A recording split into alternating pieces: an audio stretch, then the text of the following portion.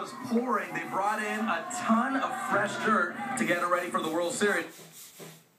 Keeping staff here at AT&T Park, and that was a big issue because remember, Jessica, after the National League Championship Series when they beat the St. Louis Cardinals, it was pouring. They brought in a ton of fresh dirt to get it ready for the World Series, and there was only a 2-day turnaround there. And we're looking at the Archbishop Riordan Marching Band. This is this is the second time they get this honor. They were here in 2010 with us, and the boys get to come back again. Almost every student in that school is part of the marching band. You got 80 boys in that marching band, and they say it is a great honor to be back here again with their beloved San Francisco Giants. And it is such a celebration, not just of baseball, but when you think about this, and not to sound too homey here, but it's such a celebration of family and community. And this is a great example, a local high school, a big part of San Francisco's history, to be here, and like you said, for the second time. But if you look at the crowd, you see everyone with their family. Yeah, and Mayor Ed Lee was saying, we want this to be a family event, even though this year, some of the school districts were saying, yeah, it's not really cool to take your kids out of school, but I think a lot of parents are turning a deaf ear to that,